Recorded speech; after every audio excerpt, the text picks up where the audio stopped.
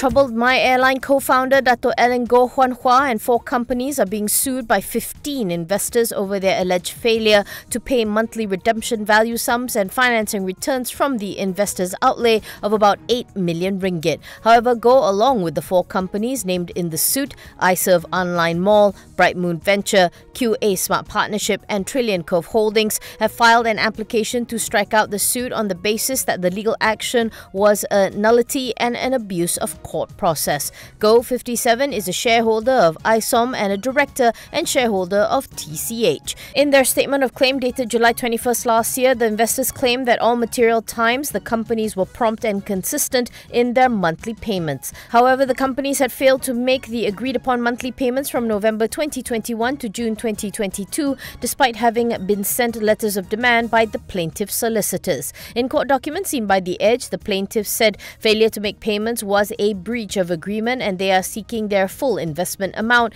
as well as arrears of the monthly payments. The plaintiffs also claimed that ISOM had made undertakings and representations expressly or by conduct that it is jointly liable with BMV, QAS and TCH to make the payouts on behalf of BMV, QAS and TCH. They claim that Goh is the controlling mind of the defendants and cited notices, announcements and teleconferences organized by or under Goh and ISOM's instructions regarding investments via BMV, QAS and TCH. The plaintiffs also noted that the payments to them stopped in November 2021, around the time that Bank Negara had raided ISOM, TCH and other companies and subsequently frozen their bank accounts. The plaintiffs added that there is no freeze order against BMV or QAS. On Wednesday, the police confirmed that Goh and 2 of his family members had been arrested and remanded for 4 days to facilitate investigations under the Anti-Money Laundering Act.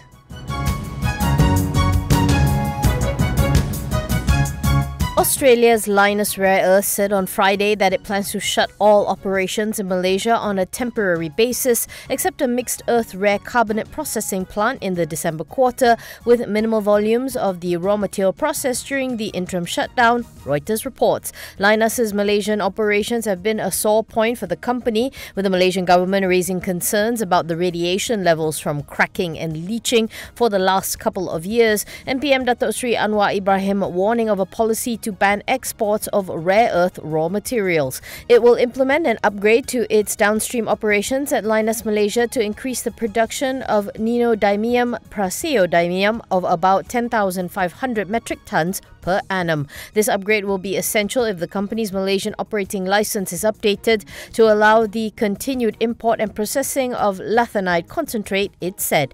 During the short-term shutdown, which starts in mid-November to complete upgrading works, key personnel from the Malaysian cracking and leaching plant will be deployed to assist with the startup process of its rare earth processing facility in Kalgoorlie, Western Australia. Lynas, whose operating license in Malaysia had been extended until January 2024, said its application for a stay to allow it to operate on a normal basis in Malaysia, while administrative and legal appeals are heard and decided, is listed for a hearing in November.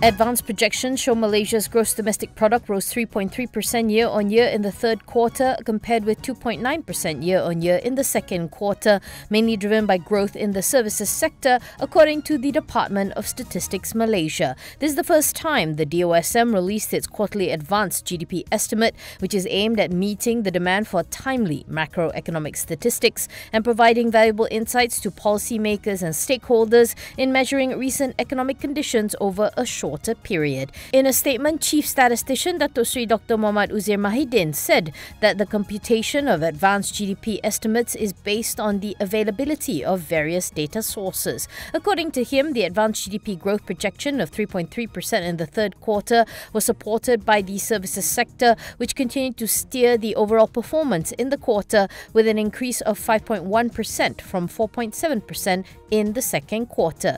Meanwhile, Malaysia's headline inflation, as measured measured by the Consumer Price Index, eased to a 1.9% growth in September 2023, according to the DOSM. This marks the first inflation growth below 2% in almost 3 years, a 1.7% growth recorded in March 2021. The headline inflation slid 2% month-on-month from August, marking the 12th consecutive month of decline since peaking at 4.7% in August 2022. Muhammad Uzair said the slower inflation growth was driven by lower increases in restaurants and hotels at 4.4% and food and non-alcoholic beverages at 3.9%. Commenting on inflation at the state level, Muhammad Uzair said 10 states/federal territories recorded increases below the national inflation level of 1.9% versus 6 states/federal territories which recorded increases above the national inflation level.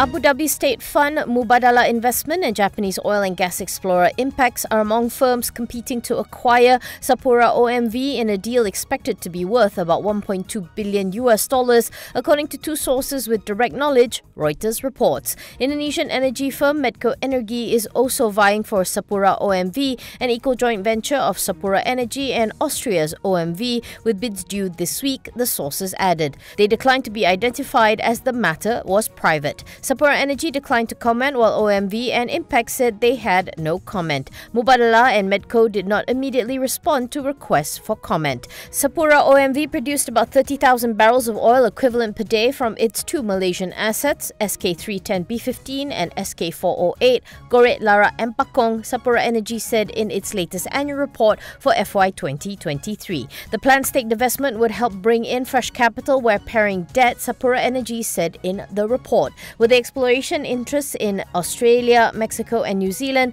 Sapura OMV targets production of 10,000 kboepd through organic growth and M&A activity over the next 5 to 8 years. In November 2018, OMV said it was investing up to $975 million for its 50% share of the equity in Sapura OMV in a deal intended to springboard its Asia expansion.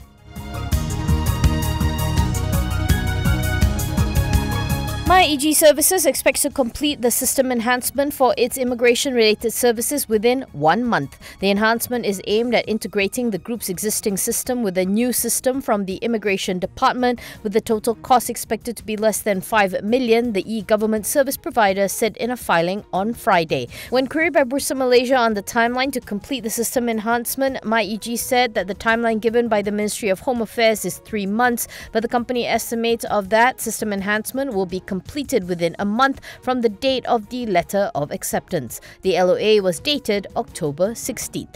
The group added that the immigration-related services will commence immediately upon completion of the enhancement. However, MyEG said it is unable to specify the expected date of signing of the agreement to formalize the 2-year extension, but based on past precedents, it may take at least 12 months. Apart from the requirement to complete the system enhancement, MyEG said the Home Ministry had imposed 2 additional specific conditions in the LOA, which involved furnishing a performance bond of 457,920 and implementing a program under professional training and education for growing entrepreneurs. MyEG also confirmed that the Ministry of Finance had approved the extension before the Home Ministry issued the LOA. The extension is subject to renewal upon expiry after 2 years.